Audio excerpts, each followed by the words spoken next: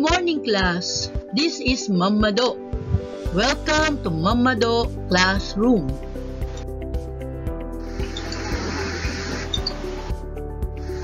Our lesson for today is about addition of similar fractions.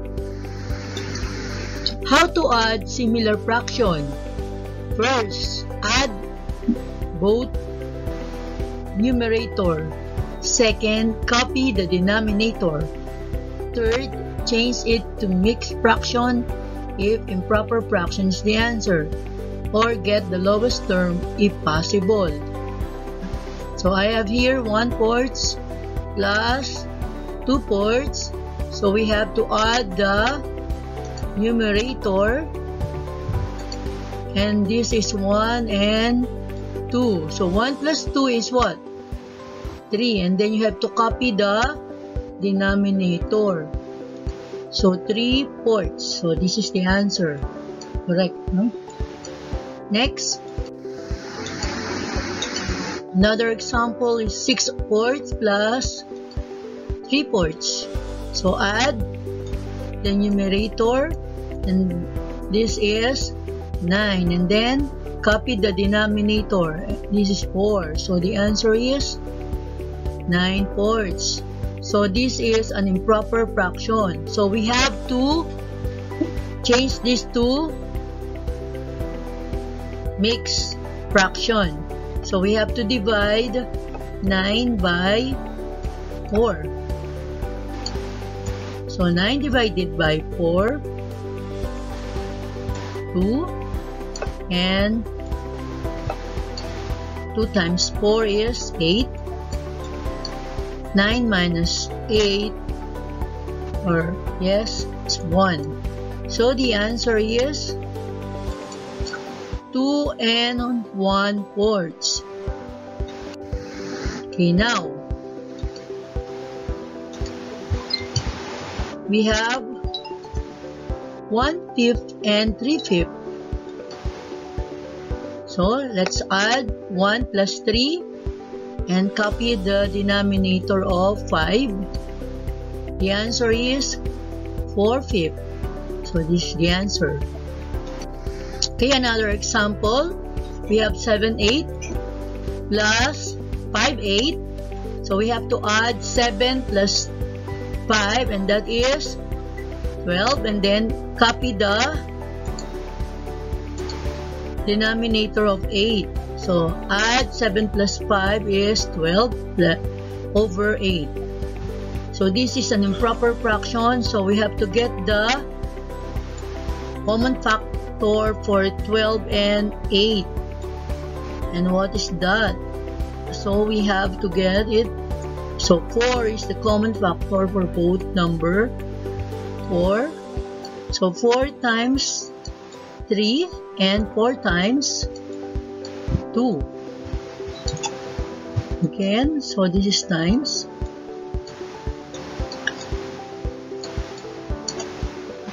Okay, so we have 4 times 3, and that's 12, and 4 times 2. So we have to cancel similar number. So we have, what is left is 3 and 2. 3 over 2. So now we can divide this.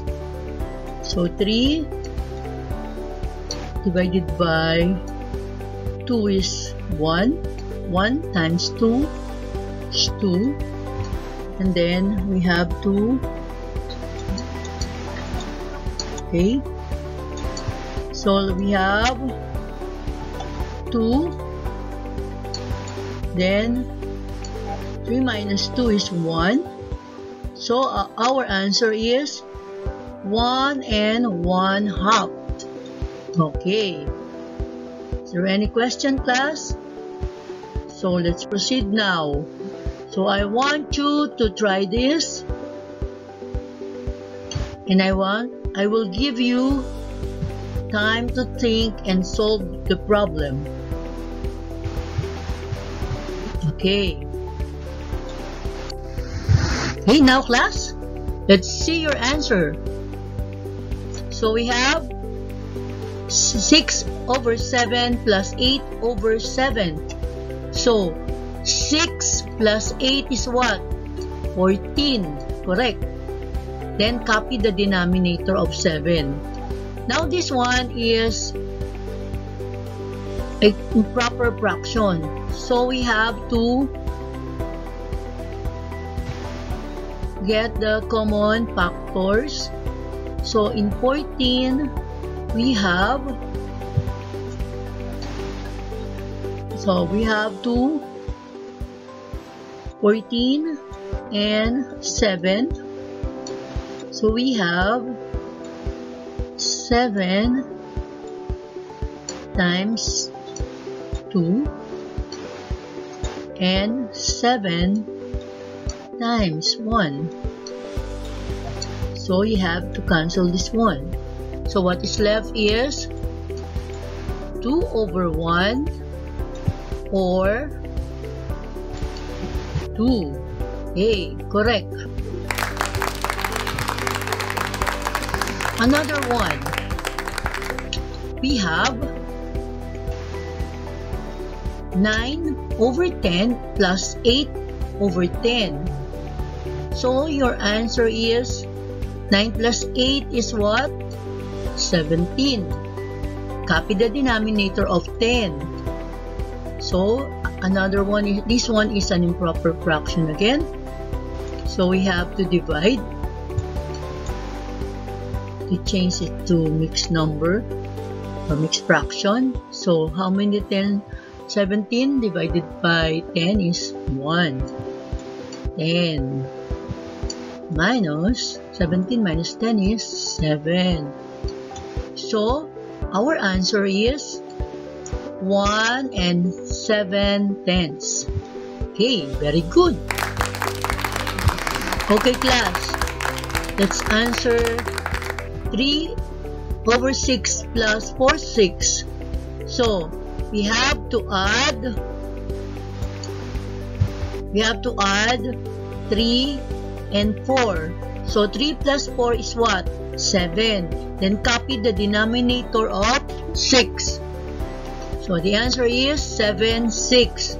So this one is an improper fraction. So we have to get the mixed number. So we have to divide 7 divided by 6. So how many 6 are there in 7? We have 1. 1 times 6. Okay.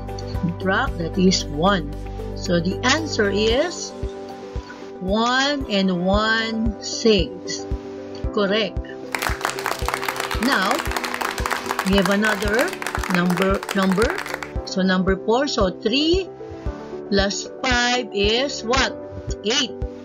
Copy the denominator of 9.